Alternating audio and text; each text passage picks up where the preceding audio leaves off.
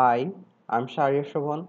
In this video, I'll show you how you can store the results of Linux commands in variables. You know, Bash works with other commands of your Linux system. Every command of your Linux system is available to Bash. You can do anything with the output and input of these commands. That's what makes Bash so powerful. In this video, I'll demonstrate a feature of Bash called command substitution.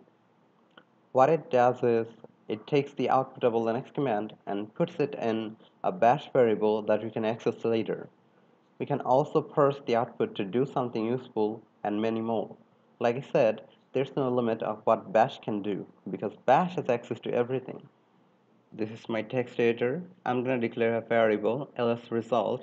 In this variable, I want to store the result of ls command. So for a bash command substitution, I'll use tilde tilde, and inside the tildes, I can write whatever command I want to execute. In my case, it's ls. Now I'm going to use echo to write something on my screen, and another echo to write the contents of ls_results variable. Make sure you include that inside double quotes. Now I'm going to run it on my terminal.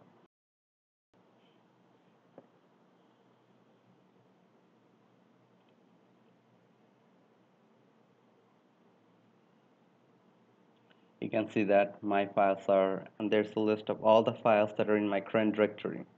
If I use ls command, you can see that these are the files that are listed. So that's one way to do it.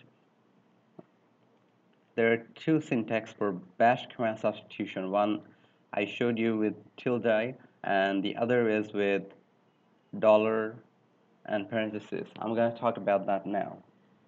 So instead of saying tilde, the command that you want to execute, tilde, I can say dollar parentheses. Inside the parentheses, you can write the command that you want to execute. In my case, that's ls. Now I'm going to save that, and on my terminal, I'm going to try to run it. And you can see that the results are same. So that's it about bash command substitution. Please subscribe my channel if you like what I do, and thank you for watching.